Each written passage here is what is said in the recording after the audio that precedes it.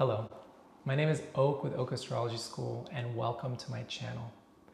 Today I want to talk about the astrology of Karen, the Karen archetype. And this is a really fascinating thing that I've realized and have come to. And I'm really excited to share that with you. But in order to get the best out of this video, you're going to need to go back to my previous video that I did on the Pluto return of the United States. And the Pluto return of the United States and Karen are very much interrelated. And I'm super excited to show you why. And in this video, you're really gonna get an understanding of how I see astrology, because yes, we learn about our personality, we learn about world events, and that's the good stuff that astrology can bring us. But the astrology as a tool for the personal, social, and political are definitely ways to understand it. And you're not able to really integrate all of that unless you bring in the spiritual aspect, right? Like the overarching universal aspect. And so within that comes our ancestry. Within that comes our spiritual inheritances. And so this is my perspective. This is very much my way of seeing astrological thinking and astrological thought and astrological analysis. But I really just wanted to kind of bring in a foundation of like, this is really something that I'm seeing on a spiritual level. And so, yeah, I'm gonna just say right away that the Karen archetype, this irate white woman that is ready to call the police on an unsuspecting and, black or brown person that's just minding their business, the lack of empathy, the narcissistic tendencies of these people that are perpetuating so much violence, it is a spiritual issue. And so bringing it back to this idea of the Pluto return of the United States, right?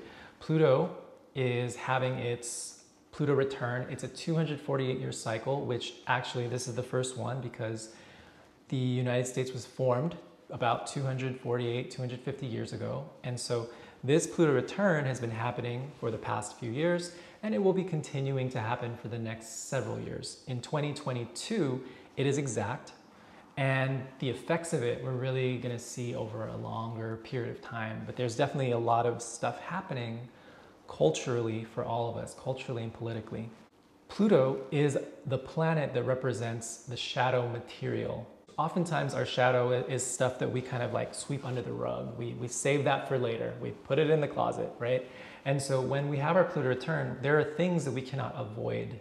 And Pluto, where it is moving in the sky, shows us where we have collective shadow that is coming to the surface, right? So as Pluto is moving through Capricorn, since 2008, we've been seeing the corruption of the corporate structure. We've been seeing the mass corruption of all patriarchal governments, all governments essentially. And so we're really seeing that, right? Like there's a lot of, there is a lot of this dynamic between the 1% and everyone else. And we're all seeing that. And that's why just on a collective level, there's so many of us that are really looking at capitalism. We're looking at the effects of colonialism. It's because Pluto is that underbelly. It's a consciousness where we're recognizing the thing that needs to change, right? And so when we're doing anything like shadow work or our own healing, we have to completely name and recognize the thing in order to change it. And so, because the Pluto return of the United States is happening in the sign of Capricorn, that means that it has a really, really strong impact on us as a country. The Pluto in the United States chart is situated in the area of income and the economy, the second house. And so when we think about the shadow material of the United States economic wealth, it is built upon slave labor. It's built upon slavery.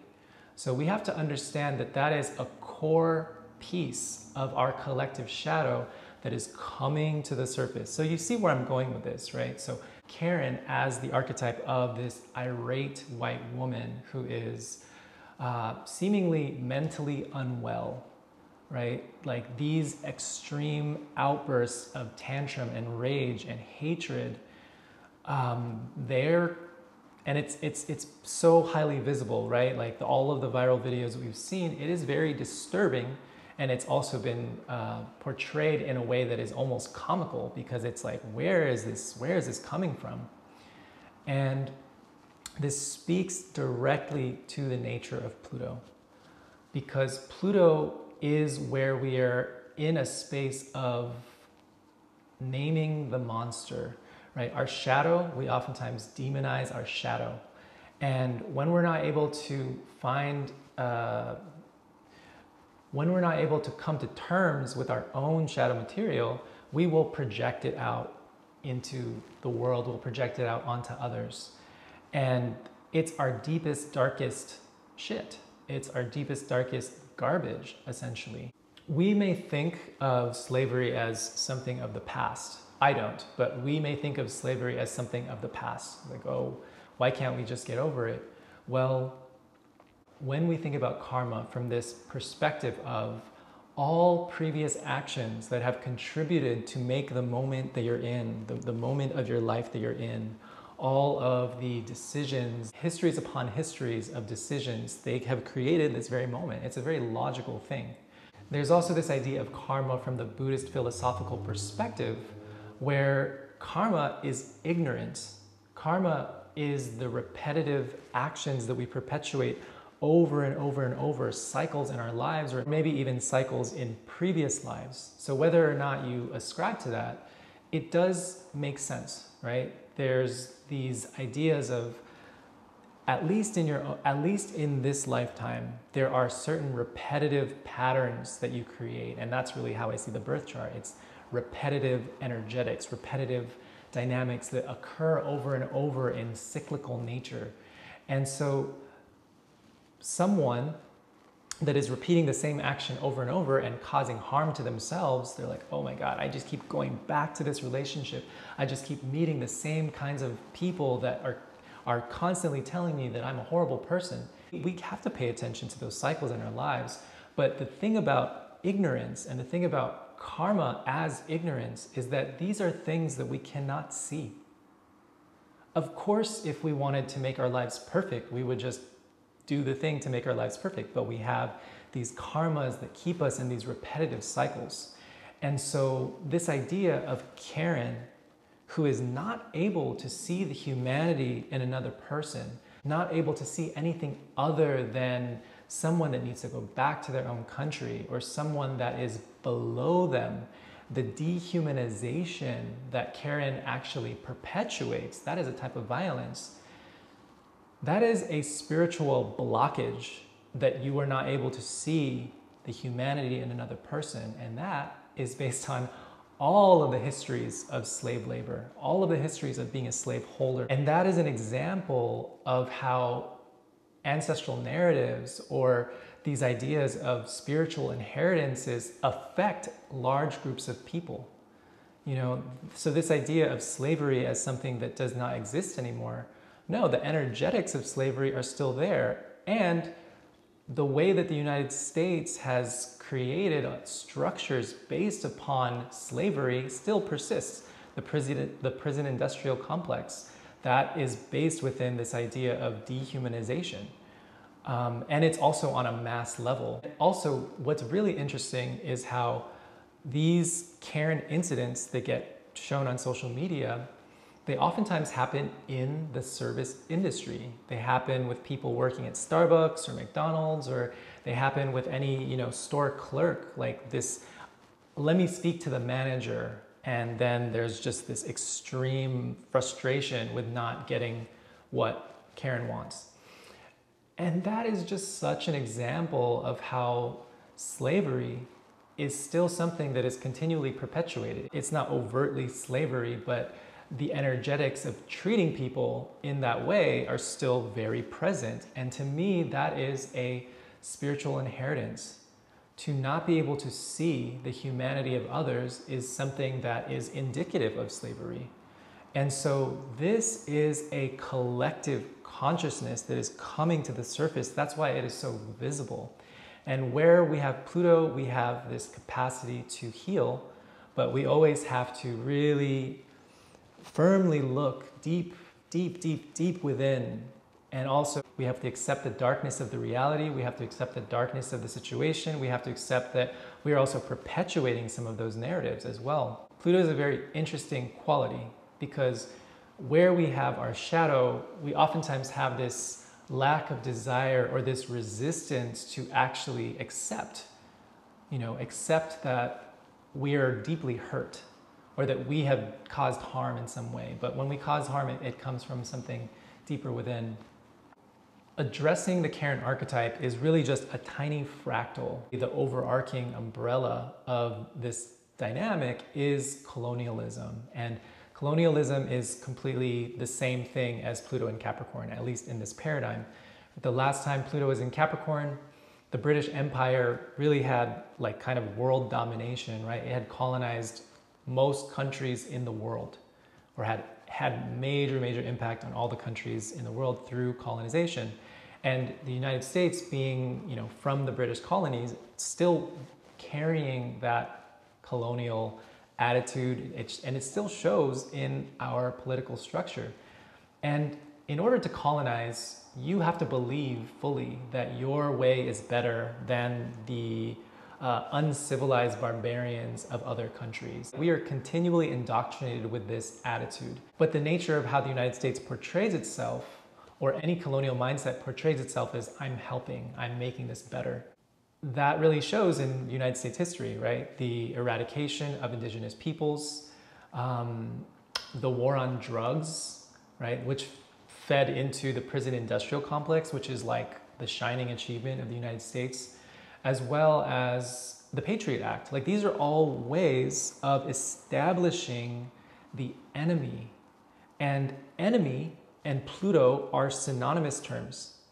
They are synonymous terms because what happens is that when we see the bad guy, when we see the enemy, we are able to justify the reasons why we are better than them, right? It's a good, bad narrative.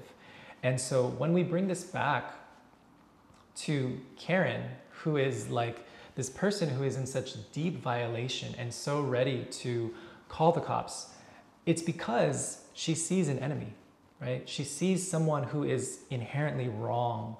There's the justified sense of self and then the dehumanized version of the other. And the interesting thing with Pluto is that this speaks to the compartmentalization of our own psyche. We're not able to integrate the whole. We're only seeing things as good and bad. And this is an example of that really pained psyche. And over time, when we are just so focused on right and wrong, this is a wrong person and I'm a right person, it creates extreme distortion. And that is definitely, that is narcissistic. When we think about it from like a psychological term, like that is essentially narcissism. But this is on a collective scale. This is on a collective scale. And so why am I interested in Karen? We understand this idea of male domination. I think that that's very obvious because we live in a patriarchal society. But Karen is an archetype that is both woman and white.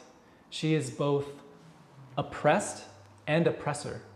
So within the entire identity of Karen, there is initially a split because women in a patriarchal society have less privilege. They are, there are histories of violation, of not having personal empowerment, and then to also simultaneously be the oppressor. And I think that that creates kind of like a manic quality. It creates a manic quality within. And so, I'm speaking about this from like a Plutonic astrological sense. So, this is a sensitive topic, take it as you will, but I'm really just bringing in correlations to how I see this. So with the extreme tantruming of Karen, right, those outbursts of rage, right? Like it's a deep-seated pain. Like, let's really get it straight. It's a deep-seated pain that is showing up as mental illness.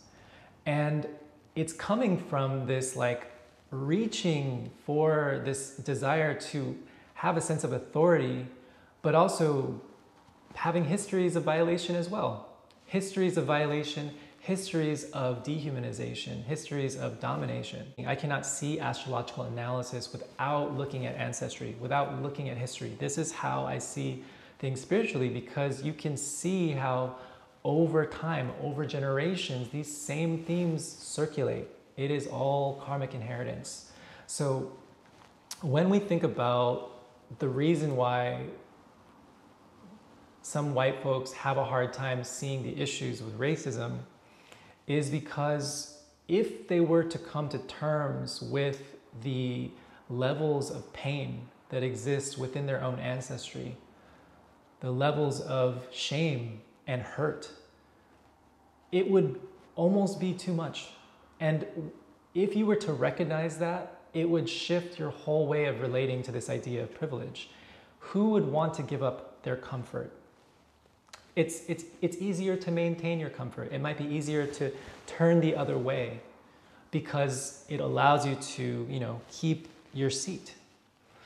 And so, these are all things, when it comes to privilege, when it comes to all the dynamics that have come up since 2020, these are things that might be quite obvious, but really thinking about Karen as a manifestation of this deep soul healing that is happening on a collective level. It really speaks to the need of having to address how racism is something that is embedded in our politics, in our political structures.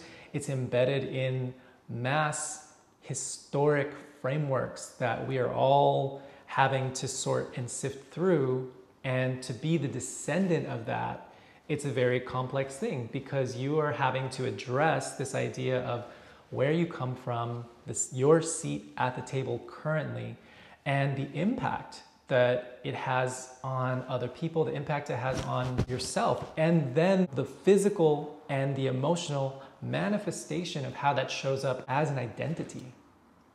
So, these are my thoughts on astrology and Karen. I hope that you enjoyed this. It's a really powerful thing to think about because you really understand the nature of Pluto.